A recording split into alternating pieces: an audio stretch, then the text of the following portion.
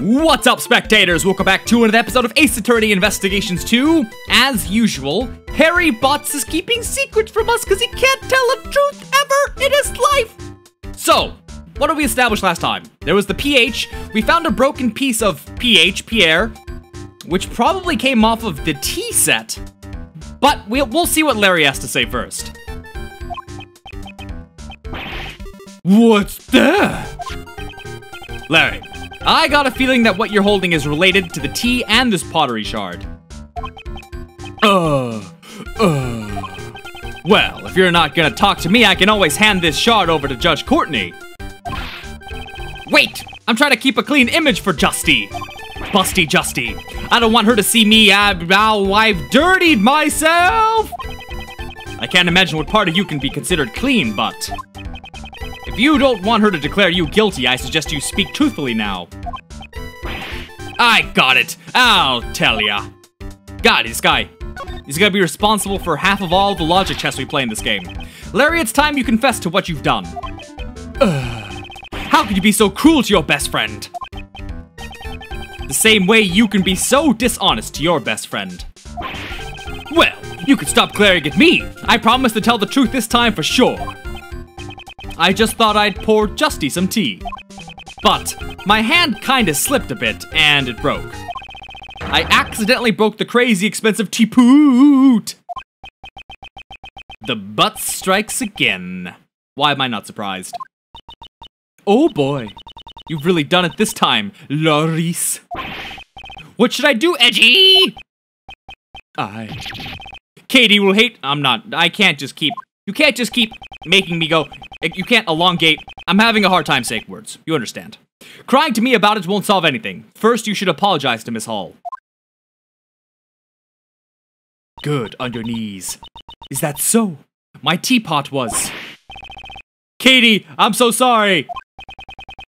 I don't have any money, but I'll draw as many portraits of- I thought that said parfaits. I'll draw as many parfaits of you as you like. Because she loves parfaits. Please kindly raise your head. It is I who should apologize. I didn't notice the broken shards. It's dangerous, so I'll tidy up the broken pieces. Allow me to take this piece from you as well. Wasn't this tea set one of Isaac Dover's works? I heard that it was very important to you. Yes, but there's no use crying over spilled tea. Besides, I still have another one of those teapots left. Is she not as attached to Dover's works as she used to be? Katie, you're so kind! Oh, that other teapot you were talking about, is it the one on that cart? Yes? Truth is, when I was trying to hide the broken shards, I looked under that cart. And I found a teapot that looked exactly the same, so I switched them. Larry switched the broken teapot with another teapot. Really? Yeah, everything's cool now. I took great care to make sure no one would break that pot. You don't brag about what that when you were the one who broke it in the first place. I'm sorry. I don't mind. Thank you for your consideration. Edgy, Katie's a really nice lady, ain't she? You should reflect on how you cause trouble for people like her. Okay, when I make it big as an artist, I'll donate paintings. In fact, I'll even welcome you as my own personal model. I think it'd be better if you just stopped causing trouble. I hope you haven't done anything else. I haven't! I just stood around sketching beauties. If you're interested, I can let you take a peek. I guess even Mr. Edgeworth is interested in beauties. It's not like that. I'm gay, you see. That would have been perfect. I'm not interested in beauties, because I'm gay. That'd be a huge twist. And they just move on. I just thought it might be another one of his strange paintings. How dare you! I'm very confident in my work this time. Ooh, I want to see too. I'm glad you're so honest about it, Kay. I'll get it ready, so come check it out later. I guess I'll have him show it to me later.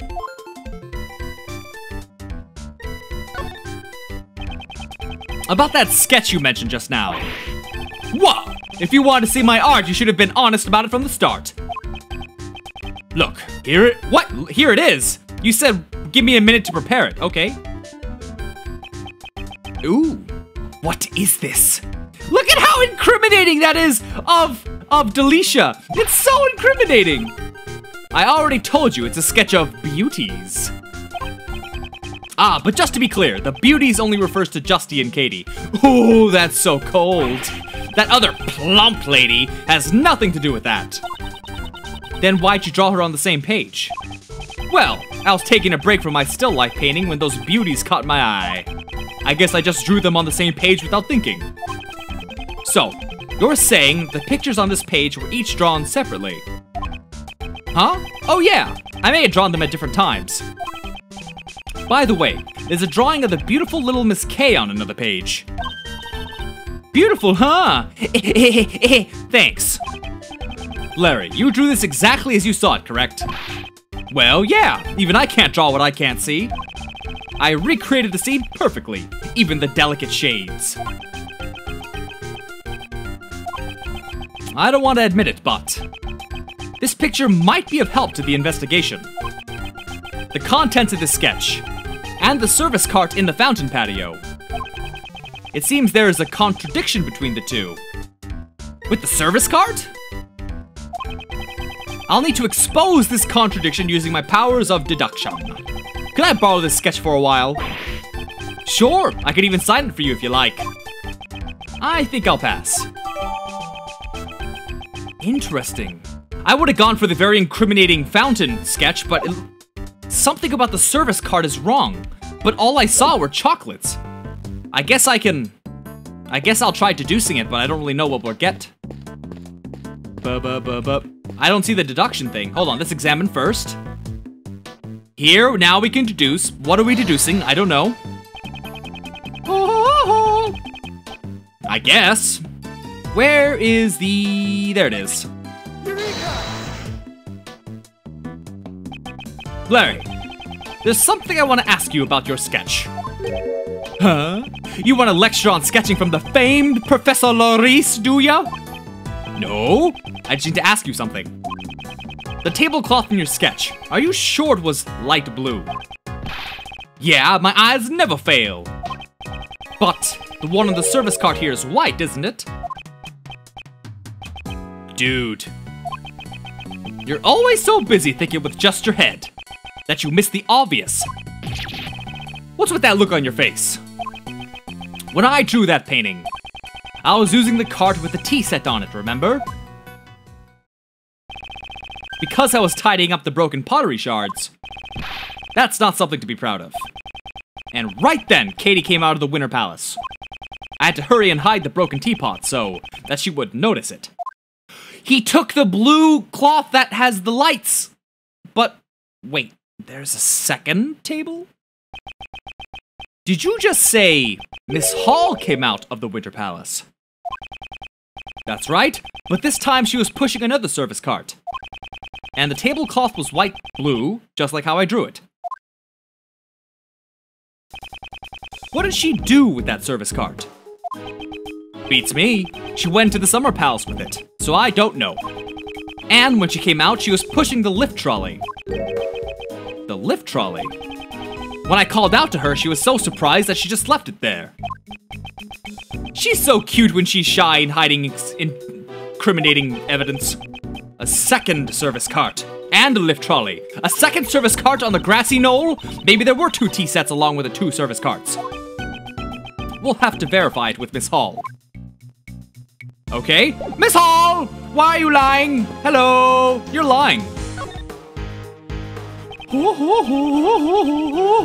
Where have you been until now? I was showing the remaining guests out and handing out complimentary gifts as an apology. Did you require my services? Yes. There are a few things I want to ask you about. If my suspicions are correct, she's the one who set up the poison gas trap.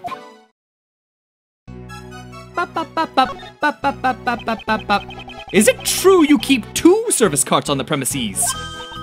Yes? Is there something wrong? Earlier I was looking at one of the sketches from that so-called artist and I noticed that he'd drawn the cart's tablecloth light blue. Light blue? Are you sure you weren't mistaken? I only ever use tablecloths that are pure white. That's true. The tablecloth here doesn't have a single spot on it. Yes, that's because I always change them immediately whenever they get dirty. Did Larry really get the color wrong then? What were you doing when the sketch was drawn? At that time, I was just doing my job as usual. Then, could you tell me exactly what the work entails?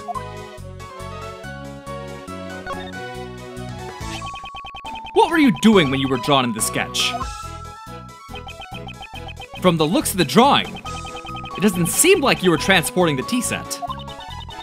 This was when I was delivering chocolates to all the people in the investigation. Ah, how nice! Chocolates! I wish I could have got some too. There's still a few left, so please eat these then. I made them myself, though it's possible they might not suit your taste. Woohoo! Thanks! Thank you. Perhaps it's because she had them in her pocket, but it looks like they've melted a bit. Handmade by Miss Hall, kept inside the pocket. Melted a little, okay. Mmm, the sweet goodness. I'm happy to hear you say that. These chocolates are a little misshapen, but I'm glad to get some sugar in my system. Although they're a little too sweet for my taste. Too sweet. Huh. How exactly did you prepare the melted sculptures from 18 years ago? My, so you know about what happened 18 years ago? It's because 18 years ago, I photographed Monsieur Dover's sculptures. Using the photos as a base, I managed to create the replicas. The Zodiac sculptures had been an unfinished work, so I wanted to complete it somehow. Because I am the one who accidentally melted Monsieur Dover's sculptures. And could you tell me why the Autumn Palace resembles the Winter Palace so much? Well, my apologies. Do they really look so alike? I think I may have gotten some of the decorations mixed up. She is obviously lying, but I haven't gathered any evidence to prove that yet. Well, it's nice of him to mention that. Can we go to the summer room? Hold on, have we looked at this spill yet? This smell and this color. Don't tell me this is a puddle of tea. Okay, can we go in here? There's a vase of tulips in front of this door. Probably because this is the Spring Palace. You know, speaking of spring, it's the moving season. People who have just moved always let their guard down. So it's also thieving season. As a great thief, don't you think burglary is a little beneath you? Ugh, you're right. See, her character would have been a lot better if she had already been an established thief.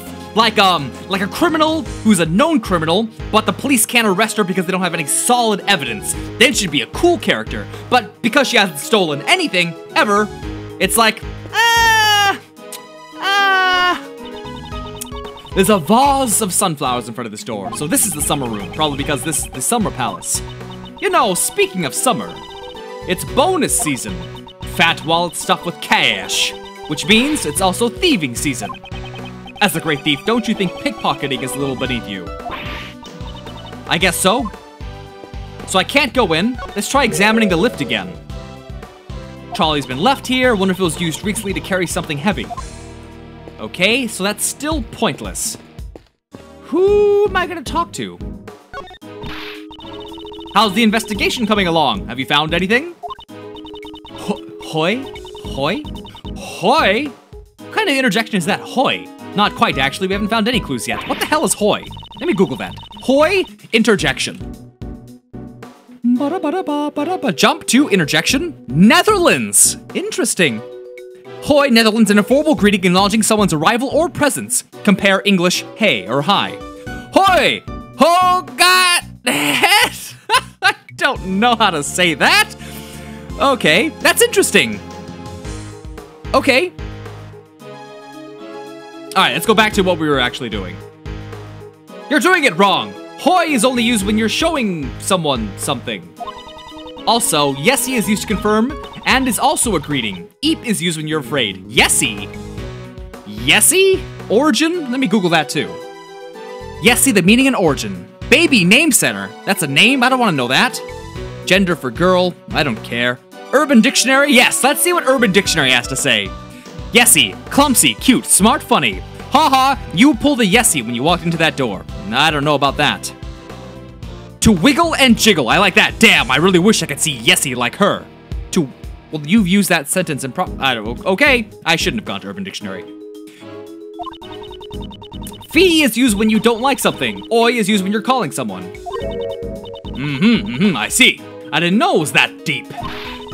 Oi, oi, Mr. Edgeworth. Did you catch all that? Okay. Shut up! Yes-y. I don't like it. I don't like it. Nope, we've already seen that. What are we missing? I feel that your conduct thus far has clearly been out of line. I will make sure to bring this matter up to the PIC. Do whatever the hell you want, I don't give a shit. Is essentially what he's saying, in fancy terms. But in return, we're going to be doing whatever we want as well. If I remember correctly, you're the little Miss Great Thief. I'll have to report your misconduct to the PIC as well, young lady. Sure, since it will only serve to increase my fame as the Great Thief. It seems even Judge Courtney is unable to get a handle on Kay. What about you, man? What about DeBest? Mr. DeBest, you're getting a bit in my way if you stand here. I'm not going to move. Just do what you can over there. Don't say that. It's probably the best if you just stand over there. The best, you say? Okay, I'll go stand over there. So anything is fine as long as you add the best to it. It'd be the best if you got the hell out of my way and just quit your job. Oh, okay. There's a maple tree in front of this door, but that door leads to the Winter Palace. Maple trees are autumn trees, so this must have been placed here as a red herring. Well then, how about we freeze it to make it look like a maple tree? We've already done this before, except when we talked about the fur. Please don't complicate matters any further. We've talked to everybody, it feels like. So what are we missing? Logic! Logic is what we're missing. Minty aroma, different tea aroma. Baha bajam. Hot diggity dog. Okay, that's not it. Shut up. I get it. I understand. Let's try different tea aroma and the pots were switched. Shamona. Yeah. Maybe the reason why the Ceylon tea smelled different was because the pots had been switched. Really? The taste of the tea itself did not actually change after all. Let's go ask Miss Hall about it in more detail. Miss Hall, was the reason why the Ceylon tea smelled different because the pots were switched? Yes, that's certainly possible. It had a fresh minty aroma, not unlike that of uva tea. I remember now. I prepared some mint tea yesterday. I'm sure that the aroma just happened to remain in the teapot. The tea has a minty aroma because a different teapot was used. Okay. Is that really all there is to it? Minty aroma because different teapot? Normally red liquid with minty aroma? Okay, got it.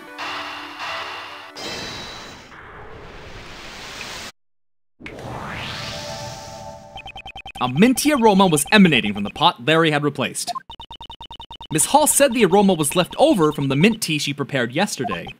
Indeed. She seemed less surprised to find out that Larry broke the teapot. And more surprised by the fact that the pots had been switched. That's right. Normally, it would have been the reverse. A broken teapot is much more shocking. She was probably trying to hide this teapot. Hide the pot. One of the characteristics of Normalium is a minty aroma. There is a possibility that she was hiding Normalium inside the teapot. Where? Inside the pot? It is only a possibility for now, but it's one worth investigating. Mr. DeBest, I assume you haven't found the Normalium yet. Oh! I've had the entire art museum searched, but I haven't received any reports yet. And what about you? Don't you have any ideas? only one. I knew it. Nobody but me would be able to find it. Wait, what? You have an idea? Indeed. Then tell me. It may have been in this teapot that Miss Hall had used. Ooh, this teapot is pretty nice. It would make the perfect present for the best prosecutor. It's not a present, it's an important piece of evidence. Oh, it's just evidence. Then I'll guess I'll have forensics take a look at it.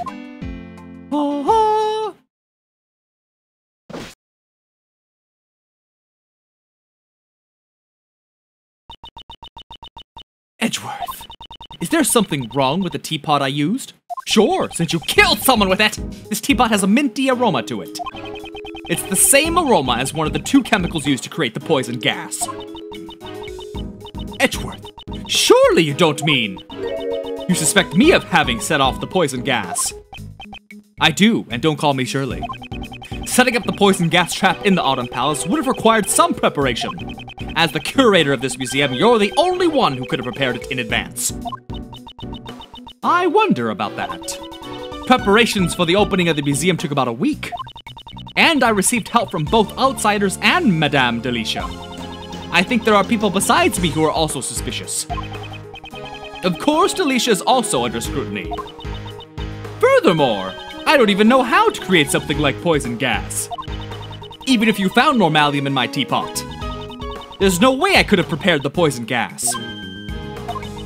Well then, I look forward to hearing the analysis results of the teapot. Her excuse is that she doesn't know how to prepare the poison gas. I must find a way to shatter that excuse. And with that, let's end this video here at around 22 minutes. So, enjoy the rest of your weekend, and I'll see you all next Monday. Bye-bye!